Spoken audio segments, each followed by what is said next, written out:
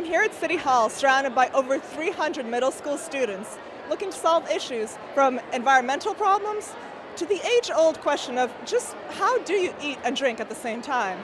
You take your plate and you put your food in the different compartments, fill up your cup, put it in, and you can walk around with your food in one hand so you can eat food and drink your drink with a straw at the same time. We learned that something so simple can be turned into something so complex.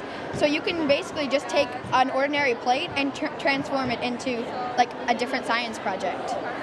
It's good. It's a bit nerve-wracking because it's our first time, but I think yeah, it's pretty cool. Yeah. Well, most of us just have trouble carrying binders, especially when we're opening doors and stuff. I think we learned a lot about building and what materials work best to stick and not stick.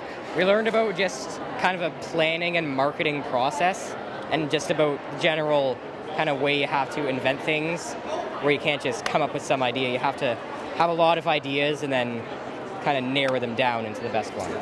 As part of the Investigate, Invent, and Innovate program, the projects on display here are some of the best across schools in Ottawa. I had to find things around my house just to make something, that actually works. Of course, this looks a lot like a grilled cheese maker, but we used it as a can crusher. And we also learned a lot about what to recycle, how to recycle it, and then just how the physical and the physics around this item. It made us learn to work each other as a team.